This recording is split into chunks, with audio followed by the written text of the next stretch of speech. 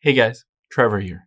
And in this video, I'm going to show you how to check the purchase date of an iPhone using the serial number. It's pretty quick and easy, so let's jump right in. Now, there are a couple different ways you can find the serial number. One is if you're on the phone, you can open up settings and find it in there.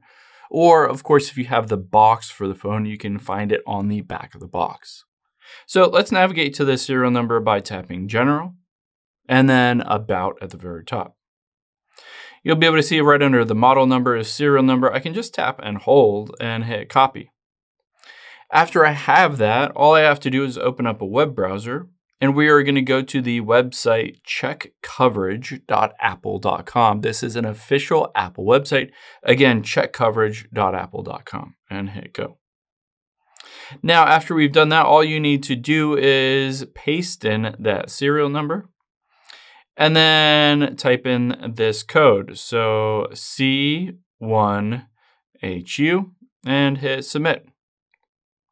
And you'll be able to see it shows the purchase date of April 2023. It doesn't show me the exact day. For whatever reason, Apple just doesn't include the exact day, but it does show the month and the year. So it's about 13 months old because now here we are in May of 2024, and this was bought in April 2023.